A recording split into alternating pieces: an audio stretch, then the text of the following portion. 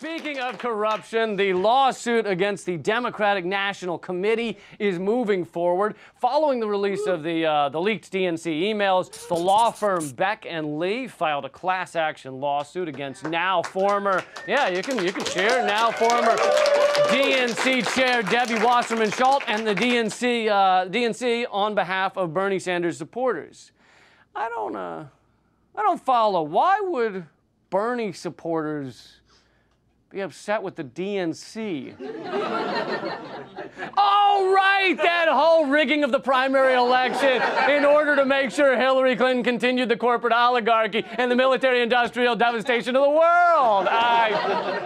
Slipped my mind.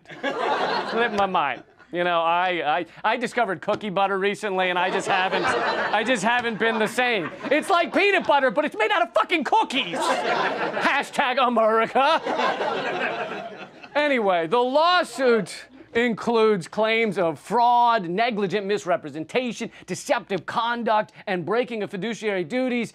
I don't know why they didn't just throw in there, and also just being assholes. You know?